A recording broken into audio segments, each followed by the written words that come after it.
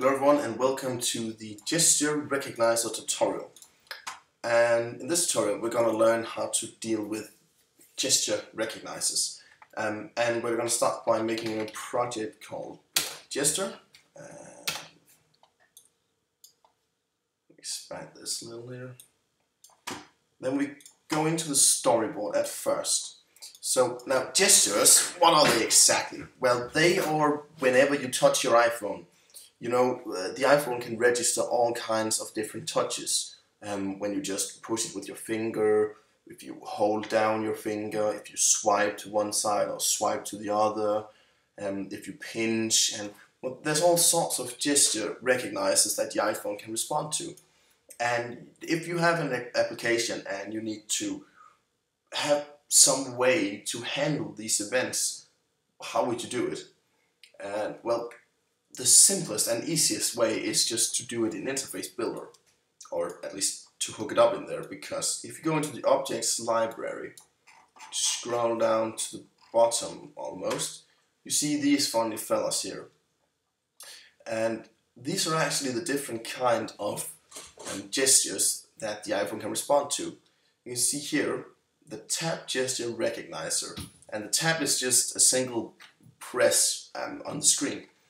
And if you drag this onto the view canvas here, you can see that it gets added down here. And you have some properties. Recognizes, taps, touches, is it enabled, cancelled in view, delayed. So you can actually do a bit of messing around with them, but we won't go into those details. We're just gonna scratch through the surface here. And what you need to do here is that now that you told your view that it can respond to tap gestures, then you need to tell it which kind of method it should call. So you control drag in here, make an action called tap or single tap to make sure we don't use any reserved names. So every time a user taps on the screen, it'll call this method. And it is that simple. Let's just quickly go ahead and we're just going to make an NSLog statement, but obviously you can make whatever you want in here. We're going to say single tap. Okay, well, let's try and take this for a spin and see if it is really that simple. And what do you know? Whenever we press here on the screen, it will call that method. Well, that wasn't too hard, but what about the others? Is it that easy as well? And I'm happy to inform you that it is. So let's try and take this swipe gesture here.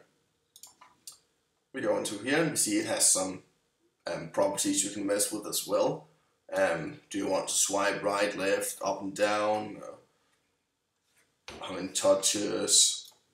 And it works the same way. Control drag into the type of method you want it to call. I'm going to call it swipe method. Then you implement the methods. I'm just going to call it swipe. And that's it. Then you have added the swipe functionality to your iPhone. And I think we set it to swipe right. Yeah, so there, I hold down and I swipe right. And it calls. I can swipe right, I can press and call the single tap, swipe again, single tap. You can see it calls the proper methods down here, so it works. And that's really all there is to it. And if you have multiple views on the screen here, because they are added to the view, so let's say you have some sort of view here and some sort of gaming area or something, make it a dark gray color. Well, then you could add a tap gesture recognizer to this one. Okay. How can you? Now, so we make the tap swipe.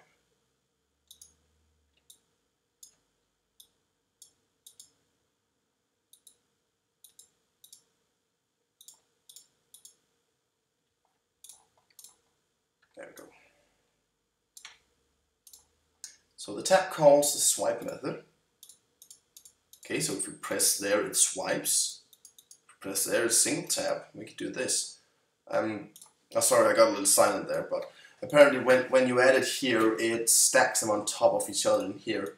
But you can always go over here and select the proper one. So that was just to illustrate that you can have where tab recognizes in different views, all calling different methods. So let's spin this again. So when we press here, it calls a single tab. If we press in here, it calls a swipe, and if we swipe, it also calls a swipe.